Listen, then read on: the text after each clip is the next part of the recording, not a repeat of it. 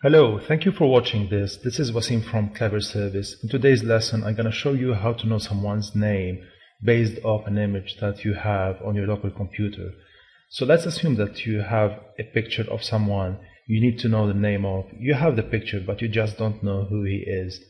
For this example, I have prepared 3 images, and I'm going to show you these images one by one.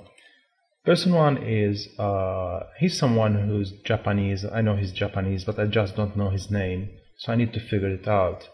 And the second picture is for a French actor. I know he's French, I know he's an actor, but I just don't remember his name or his achievements and stuff like that.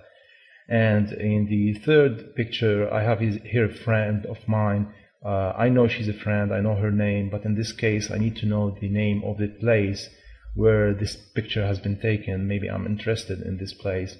I know you may say that you can just ask her, but in some cases you just don't know the person who's in the picture, and you need to find out where that place is and to know more information about it. So let's go on with each of the picture and try to find out how to figure it out. And for this reason, I'm gonna go to images.google.com. It's not google.com, it's images.google.com. And when you land on that page, you will have a search, and you can see there's a camera icon.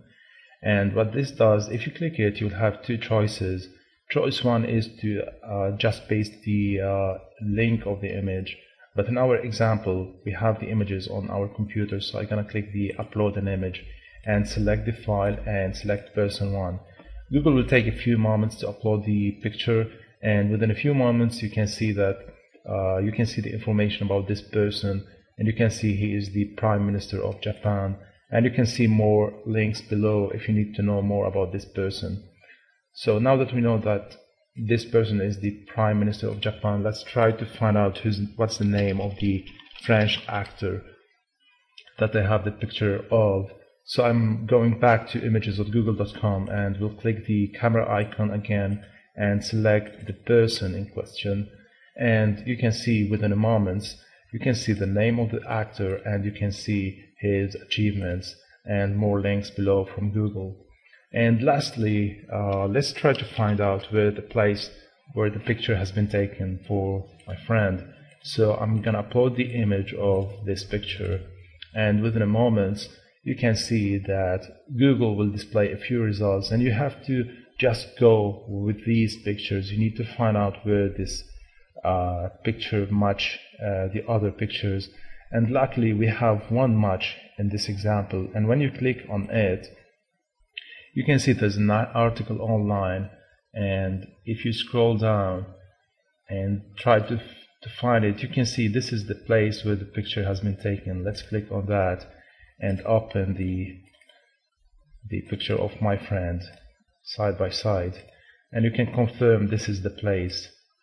Okay, so now to figure where this place is, you may need to read a bit of the article, but you can clearly see this is somewhere in North Lebanon.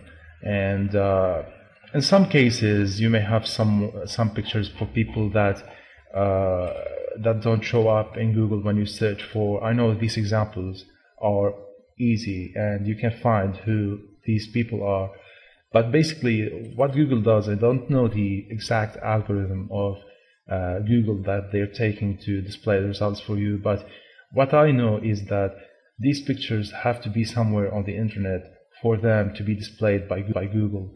So if you need to know someone's name based off their picture, you need to know that this picture needs to be somewhere on Facebook or Twitter or any other platform online or any blog for Google to find it.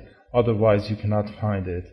So just keep this in mind and try to follow this rule. Always try to get a close picture. Try to get the face alone, because sometimes Google don't distinguish between people. So try to get a match of a close-up of the picture of their face, and try if you can see and find out who's the person in the picture. That's all for now. Thanks for watching, and have a nice day.